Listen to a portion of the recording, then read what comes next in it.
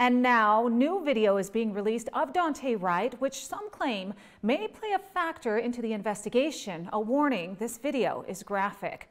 In the video, you can see the 20-year-old waving around a firearm, holding a bottle of Hennessy, flashing large piles of cash, and smoking what appears to be marijuana. According to court records, the warrant that was issued for Wright's arrest was related to aggravated armed robbery. Wright and another man were charged with first-degree aggravated robbery in 2019. According to the affidavit, Wright allegedly pulled a gun out on a woman and choked her when she refused to give him $280. He was arrested and released on bond, but his bail was revoked in July because he failed to keep in touch with his probation officer, fled from police on a previous occasion, and was in possession of a firearm. That warrant was active when Wright was pulled over on Sunday.